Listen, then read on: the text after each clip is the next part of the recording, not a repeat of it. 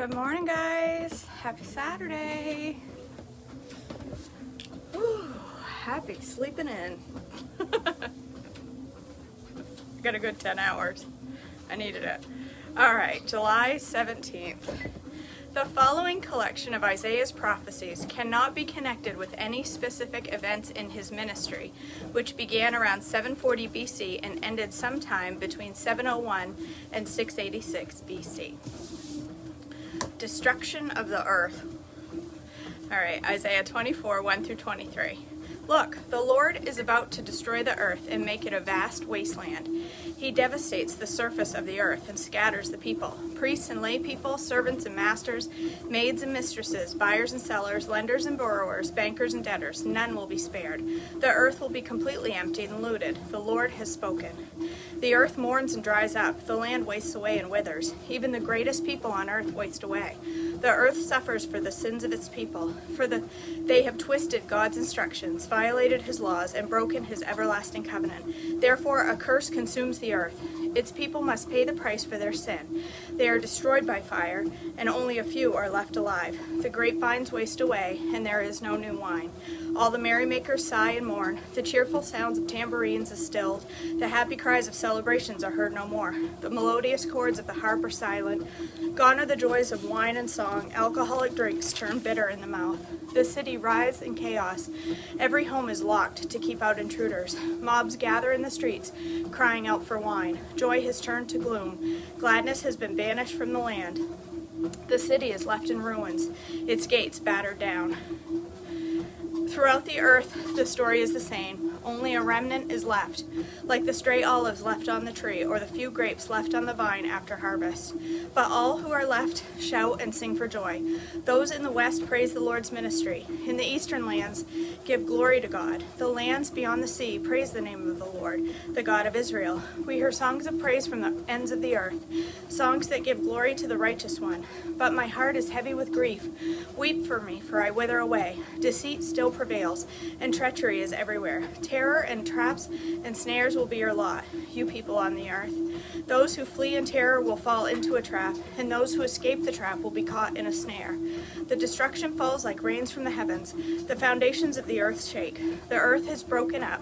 It has utterly collapsed. It is violently shaken. The earth staggers like a drunk. It trembles like a tent in a storm. It falls and will not rise again, for the guilt of its rebellion is very heavy. In that day the Lord will punish the gods in the heavens and the proud rulers of the nations on earth.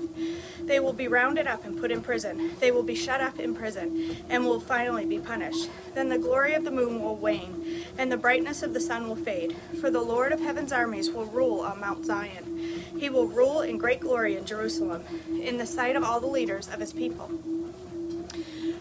Praise for judgment and salvation. Isaiah 25, 1 through 12. O Lord, I will honor and praise your name, for you are my God. You do such wonderful things.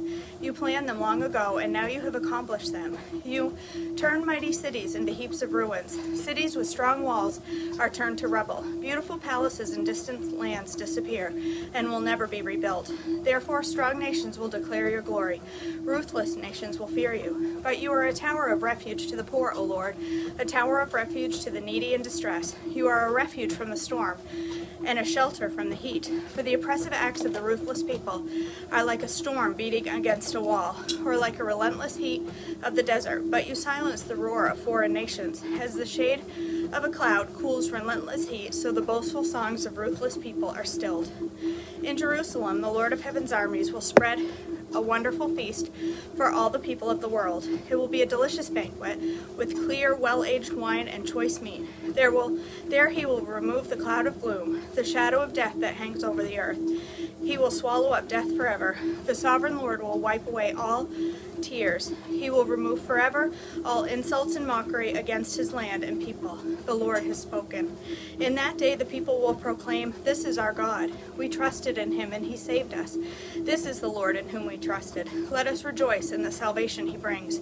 For the Lord's hand of blessings will rest on Jerusalem, but Moab will be crushed. It will be like straw trampled down and left to rot. God will push down Moab's people as a swimmer pushes down water with his hands. He will end their pride. and all their evil works. The high walls of Moab will be demolished. They will be brought down to the ground, down into the dust. A song of praise to the Lord, Isaiah 26, 1 through 19. In that day, everyone in the land of Judah will sing this song. Our city is strong. We are surrounded by the walls of God's salvation. Open the gates to all who are righteous. Allow the faithful to enter. You will keep in perfect peace all who trust in you, all whose thoughts are fixed on you. Trust in the Lord always. For the Lord God is the eternal rock. He humbles the proud and brings down the arrogant city. He brings it down into the dust. The poor and the oppressed trample it underfoot, and the needy walk all over it. But for those who are righteous, the way is not steep and rough. You are a God who does what is right, and you smooth out the path ahead of them. Lord, we show our trust in you by obeying your laws. Our heart's desire is to glorify your name. In the night I search for you. In the morning I earnestly seek you. For only when you come to judge the earth will people learn what is right. Your kindness to the wicked does not make them do good. All others do right. The wicked keep doing wrong, and take no notice of the Lord's majesty. O Lord, they pay no attention to your upraised fist. Show them your eagerness to defend your people. Then they will be ashamed. Let your fire consume your enemies.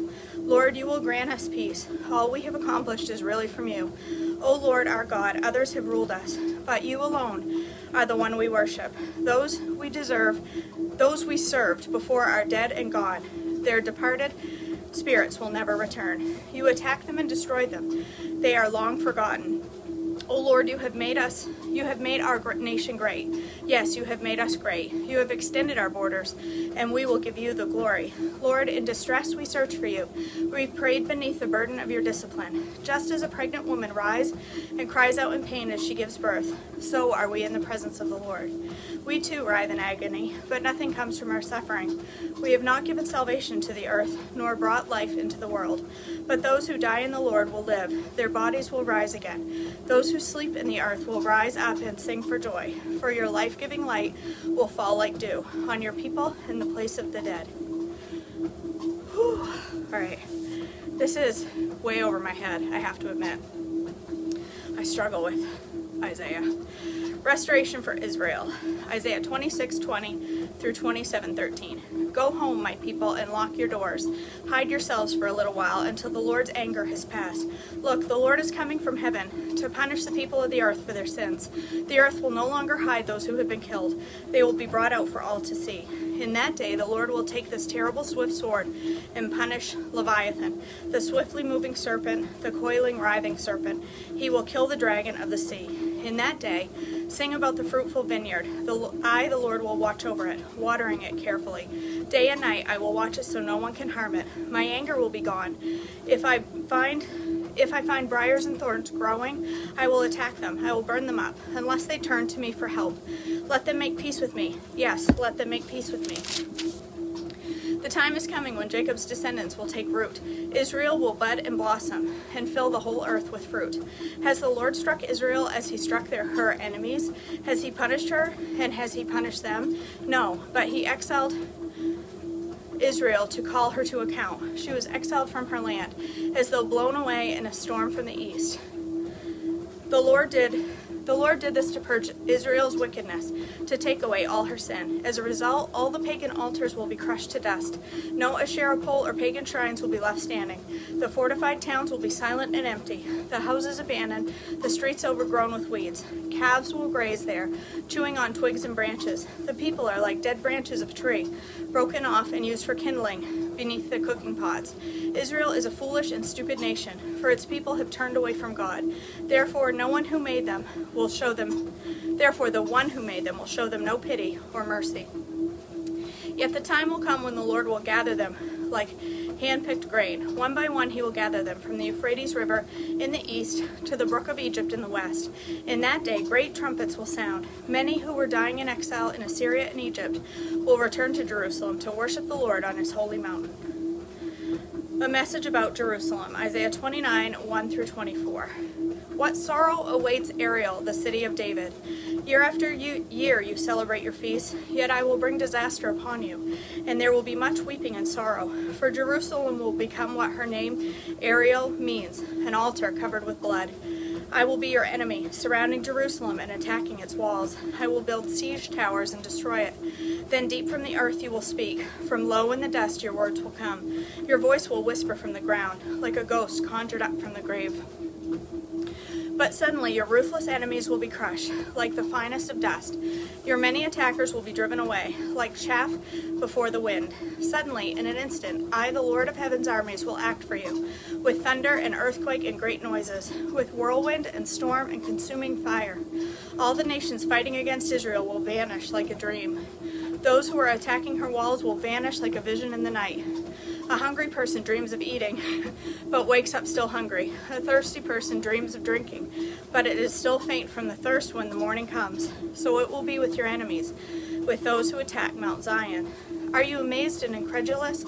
Don't you believe it? Then go ahead and be blind.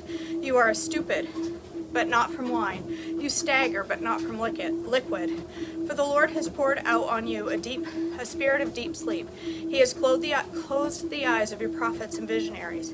All the future events in this vision are like a sealed book to them. When you give it to those who can read, they will say, "We can't read it because it is sealed." When you give it to those who cannot, whoops, I just read that sentence twice. And so the Lord says, these people say they are mine. They honor me with their lips, but their hearts are far from me. And their worship of me is nothing but man-made rules learned by rote. Because of this, I will once again astound these hypocrites with amazing wonders. The wisdom of the wise will pass away, and the intelligence of the intelligent will disappear. What sorrow awaits those who try to hide their plans from the Lord, who do their evil deeds in the dark. The Lord can't see us, they say. He doesn't know what's going on. How foolish can you be? He is the potter, and he certainly is greater than you, the clay. Should the created thing say of the one who made it, he didn't make me? Does a jar ever say, the potter who made me is stupid? Soon, it will not be very long, the forest of Lebanon will become a fertile field, and a fertile field will yield bountiful crops. In that day, the deaf will hear the words read from a book, and the blind will see through the gloom and darkness. The humble will be filled with fresh joy from the Lord. The poor will rejoice in the Holy One of Israel. The scoffer will be gone, the arrogant will disappear, and those who plot evil will be killed. Those who convict the innocent by their false testimony will disappear. A similar fate awaits those who use trickery to pervert justice, and who tell lies to destroy the innocent. That is why the Lord, who redeemed Abraham, says to the people of Israel, "My people will no longer be ashamed or turn pale with fear. For when they see their many children and all the blessings I have given them, they will recognize the holiness of the Holy One of Jacob. They will stand in awe of the God of Israel. Then the wayward will gain understanding, and complainers will accept instruction." Whew. All right. That's it. Like I said, Isaiah is way over my head. Like sometimes I read parts of it and I think, oh, he's talking about past. And then I'm like, wait, no, he's talking about future. No, past, no, future. I get so confused. It's deep. And I am not deep, just so you know. I am anything but deep. All right, you guys. That's it for Treadmill Devotions today. I'm going to go upstairs and make a quick breakfast. Why do I say quick? Why do I say quick? I know it's not going to be quick. I have absolutely zero idea what I'm going to make for breakfast this morning. Absolutely none.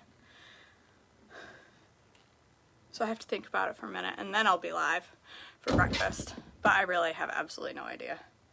My day is totally up in the air right now. So, all right, you guys. I'll see you upstairs in a little while. I'll probably, fix all that I have going on here. And then I'll be live for some sort of random breakfast. Who knows what? I'm not gonna kill any coffee today. I was just about to say that, Bonnie. I'm not gonna murder any coffee today. Although that coffee yesterday turned out pretty popular, Bonnie. Anyway, all right. I'll see you guys upstairs in a little bit. And if I don't see you, if you're going about your day, I hope you all have a beautiful day. Have a blessed day, and I will see you back tomorrow morning. All right. Bye.